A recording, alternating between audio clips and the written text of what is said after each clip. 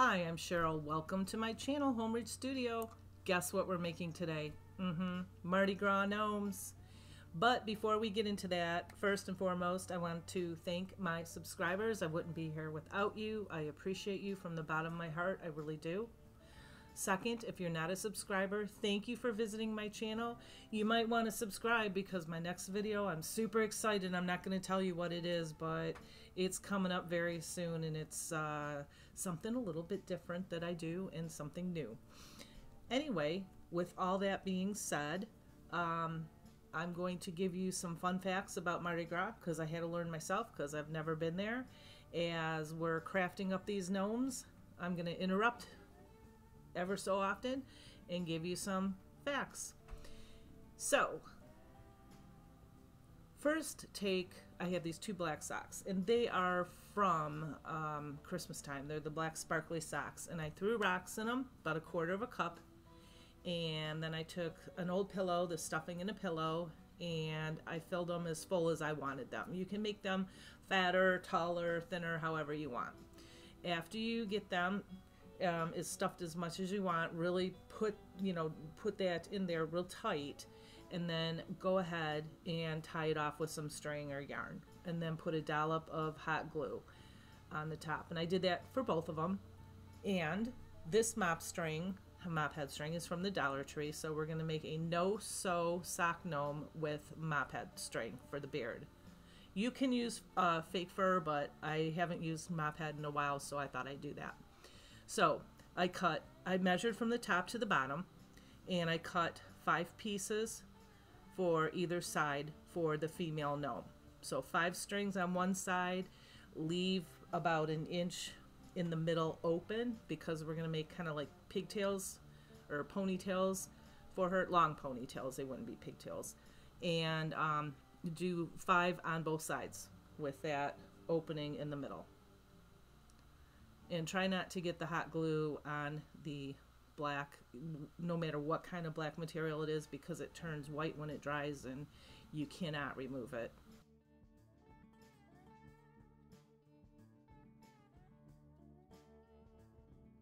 Okay, so I did that for the female gnome, and that's what it looks like. And then the male gnome, I did the same exact thing, only I put a total of 12, and you don't leave that separation in the middle. And that's what they look like. And now grab your beverage of choice, sit down and have fun with this, because you need to unravel all of these, and it takes a while. Not super long, but it takes a while.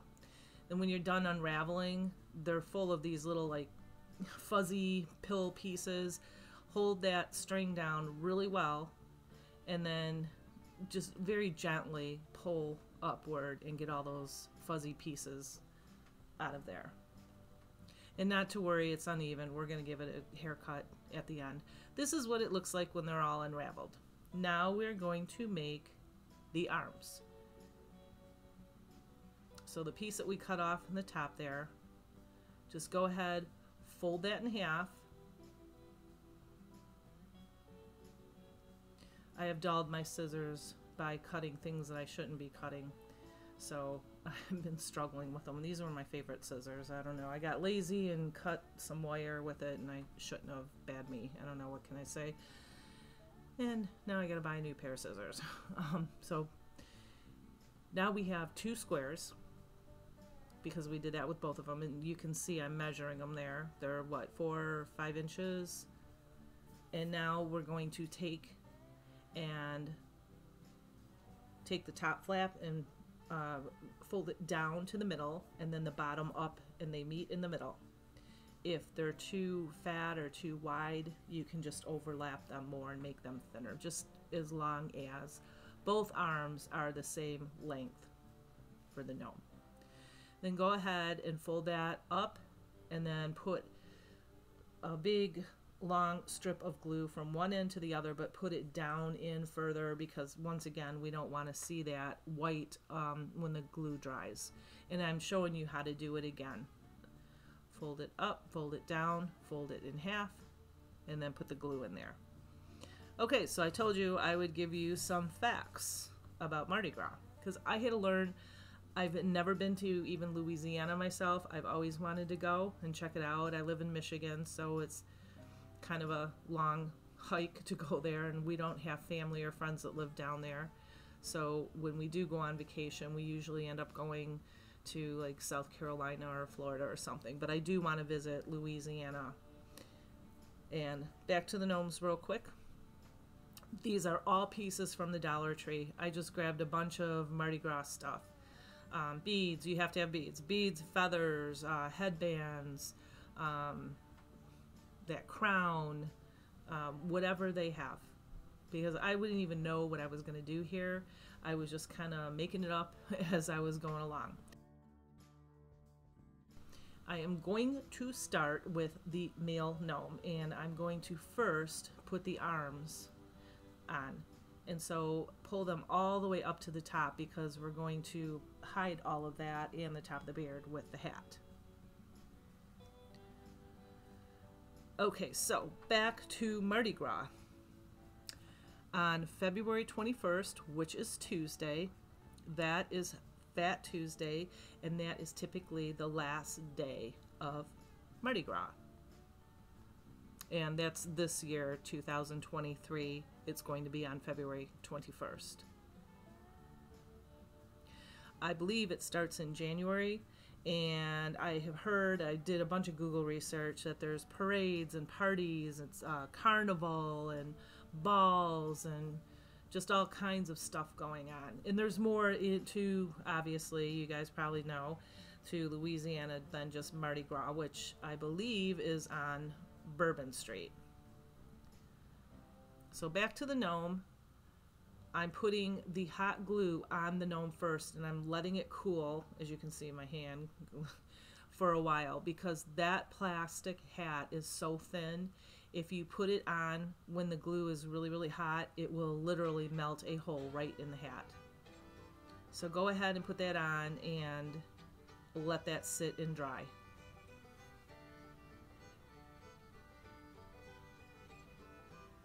And I did it to the female also because I need to attach that headband somehow, and that's the best way that I could figure out. The female is the opposite way. The male's hat is, the narrow part is in the front, and the female, I have the wide part in the front because of the headband that I'm going to attach. So here I just bent that plastic inside that felt, and then find where it's detached and then cut it through the material. So I didn't cut it through the plastic.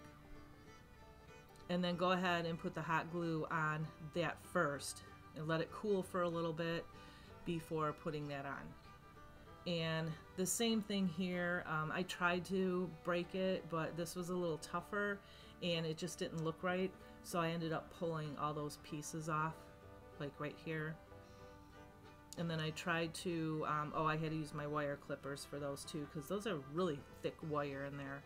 And then I tried to pick the glue off of this fuzzy little piece here, and it just kind of tore it. So I just left the glue on, and I glued on top of the glue and put it on the hat. So always never put the glue on the hat first. Put the glue on the other pieces, wait a couple seconds, and then go ahead and place your piece.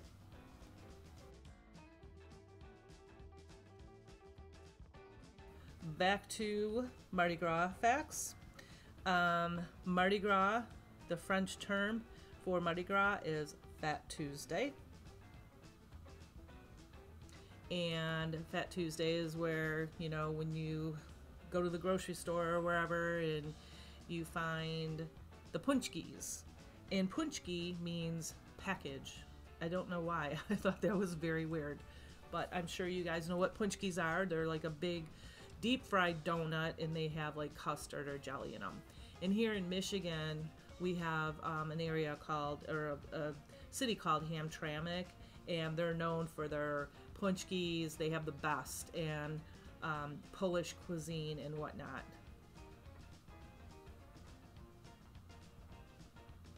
So now I'm just putting the nose on these guys here. Try to get it up as close to the top of that hat as you can. And her nose is going to go in between her hair.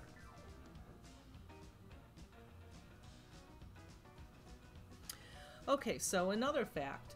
Did you know that Mardi Gras actually was invented by a French-Canadian explorer, and it was first celebrated in Mobile, Alabama, and it was somewhere around the 1700s. I saw some conflicting information when I was Googling this, so I'm not sure of the exact date.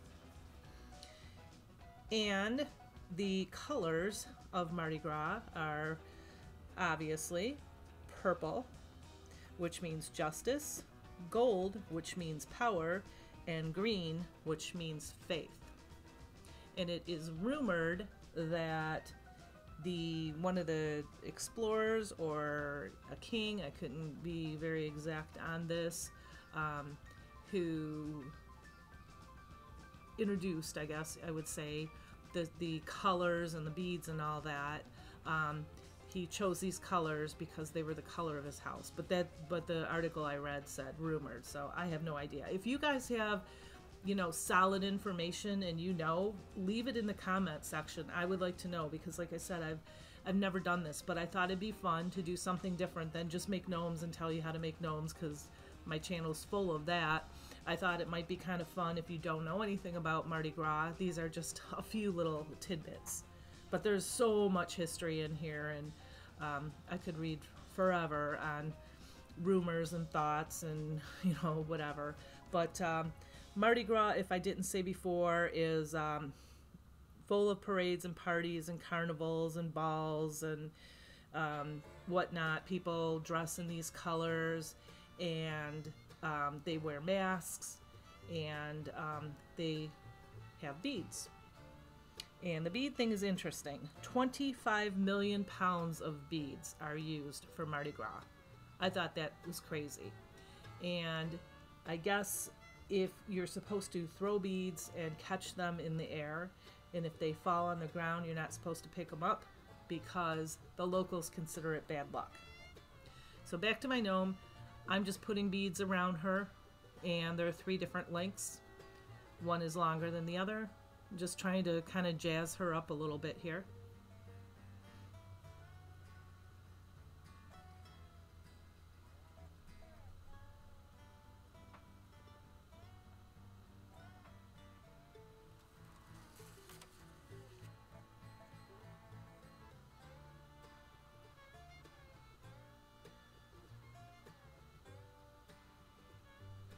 Okay, so another fact again, the practice of eating rich fatty foods is what this celebration reflects on. So before Lenten, in Lenten is a Roman Catholic holiday where it's a time of discipline and fasting. Here you go out and you just go crazy and eat all these yummy, rich, fatty foods. And they consider this, actually, Mardi Gras, a Roman Catholic holiday, which I thought was odd. I've never heard that, but I mean, I'm Christian, but I'm non-denominational. So this was all interesting stuff. Okay, so back to the gnomes. I'm just grabbing this boa that I got from the Dollar Tree. All this stuff is from the Dollar Tree. And except the wood nose. You can get them from the Dollar Tree, but I ordered mine because I don't want the holes in the nose. And I just ordered them from Amazon.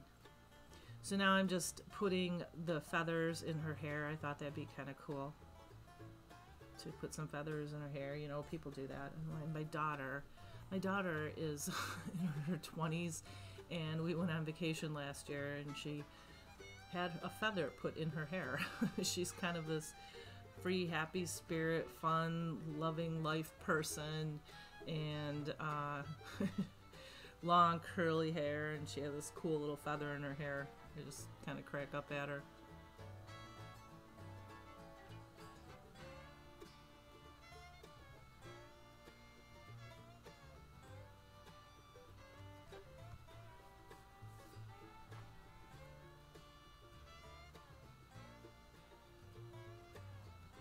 So I'm trying to figure out what I'm going to do to the male gnome.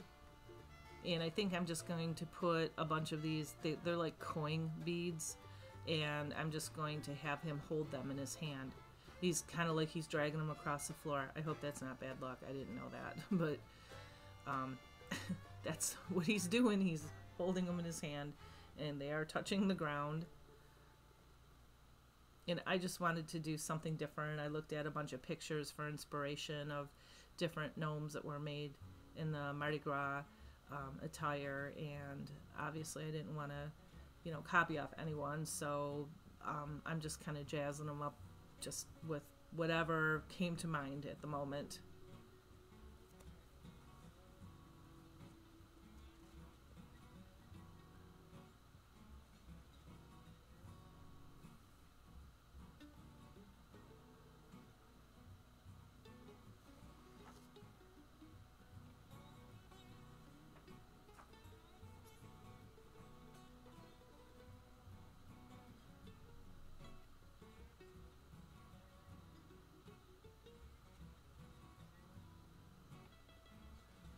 And another fact that I read is that the masquerade masks are to be removed at 6 p.m. on Mardi Gras on that last day by 6 p.m.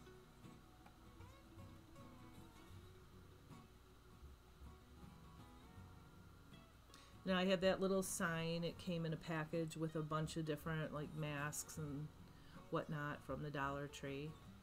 And I just put one in his hand, and as you saw earlier, I gave him a little trim in his beard. It was looking a little sloppy there, and this is what they look like. I wasn't really happy with them. They looked a little sloppy still, so I did a little bit more jazzing up. I could put a couple buttons on her and put some more feathers in his hat, and you'll see it in a second.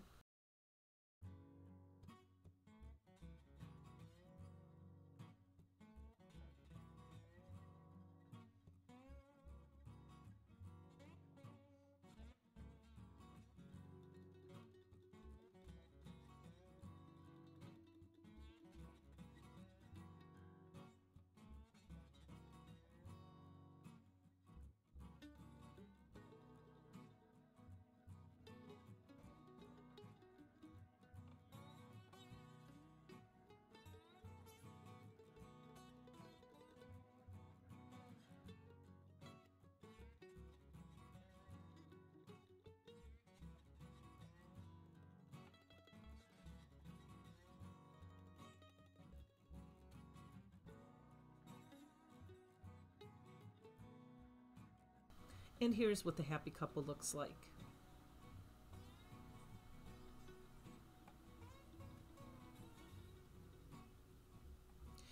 And that's all. I will see you next week with another video. Thank you for watching Homeridge Studio. I appreciate you. Don't forget to like and subscribe. That helps my channel grow. And hit the bell notification so you will know the next time I post my video. Bye. Have a blessed week.